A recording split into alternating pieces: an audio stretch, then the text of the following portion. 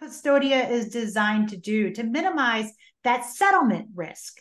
It's with Correct. that master account that you can settle directly with the Fed and do it instantly and reduce the middleman fees, correct? Correct. Well, it's more than fees. It's also the cost, but more importantly, it's the counterparty credit risk. Mm. A lot of folks woke up when Silicon Valley Bank failed and figured out, whoa, my bank deposit above $250,000 is an unsecured loan to a leveraged institution that has no insurance attached. And, some of the smartest people in the world, some of the Silicon Valley tech companies had kept all their cash at Silicon Valley Bank, and there was a scramble. And up until that point, my understanding is that the liquidity worst case scenario bank runs were assumed to happen over a 2-week period of time. But we saw Silicon Valley Bank collapse in 48 hours. And so it really is a perfect storm, unfortunately, for the banking system, especially the community and regional banks, because they're upside down, having bought a lot of longer term treasuries, playing what was the steep yield curve during COVID, when so much money got just shoved into the banking system. The plumbing of QE is that when the Fed expands its balance sheet, they're injecting reserves, to use an old phrase, into the banking system. Those reserves are cash on the balance sheets of the banks.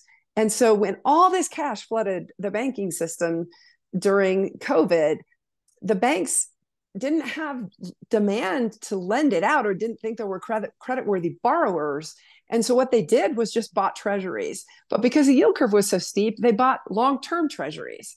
Okay, well, now the yield curve is inverted. Short-term interest rates are higher than long-term interest rates, not the other way around. And so the banks are sitting on large unrealized capital losses in the bond portfolio. And so they're actually insolvent. Now, the truth is the whole system is insolvent in and of itself. If it were ever a systemic run, again, this is one of the unfortunate big bang scenarios where if there's a systemic run, you'd see the Fed's balance sheet expanding by tens of trillions of dollars in a very short period of time. And what would that do to the confidence of the US dollar? Is that just a giant head fake because of a short squeeze?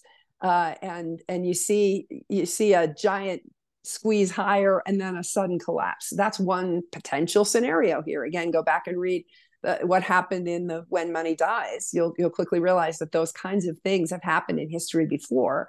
I'm not saying that's going to happen here, but I'm saying it could, because the banks are in trouble, especially the smaller banks that are upside down on those bond portfolios. And we saw that at Silicon Valley Bank. They didn't have the capital to fill the balance sheet hole caused by the increase in long-term interest rates, and rates have gone up a lot since then, which tells you that there really is stress in the financial system, in the banking system.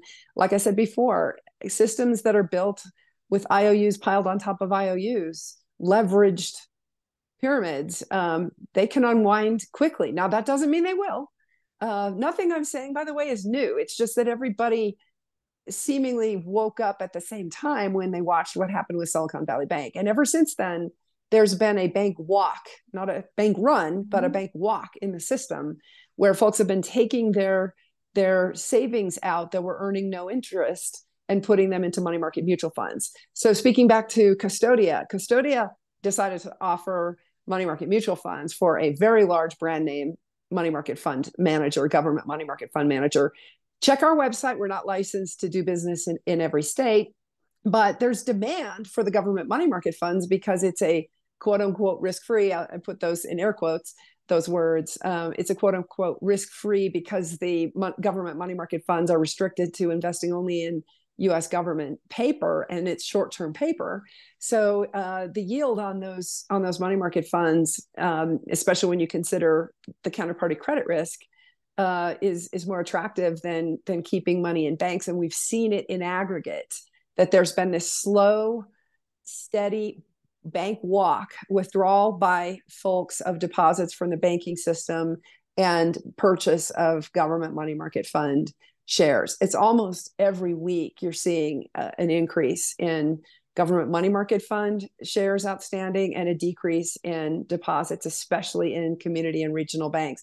And this is an issue, folks. I mean, I don't know how the Fed's going to deal with this. They do have a facility where they will pay par for those those long-term treasury bonds that the banks bought during COVID with all that excess cash, even though the market value of those treasuries might be only 60 or 70 cents on the dollar.